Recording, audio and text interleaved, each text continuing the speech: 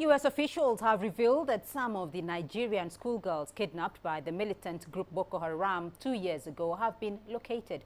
But the combined African and U.S. forces have not carried out rescue missions for fear the hostages might be killed. CCTV's Nick Harper reports now from New York.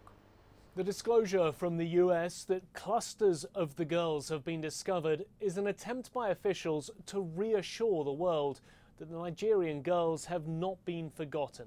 This latest news, of course, coming just a week after Nigeria marked the 2-year anniversary of the girls' capture. Now, 276 girls were taken by Boko Haram. Some have managed to escape, but the vast majority remain captive.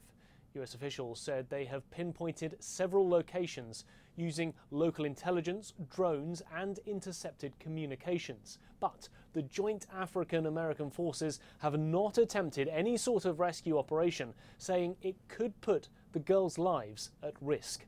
The head of the US Military Africa Command, General David Rodriguez, said rescuing the girls is further complicated by the fact they're being kept in small groups, which would therefore make the rescue missions even harder.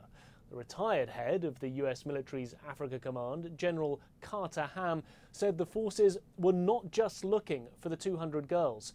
He explained that many others had been taken hostage by Boko Haram over the past few years.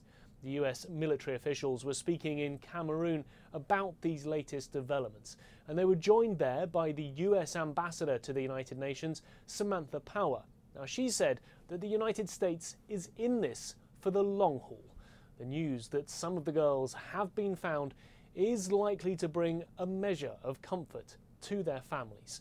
But of course, it doesn't bring them home, at least not yet. Nick Harper, CCTV, New York.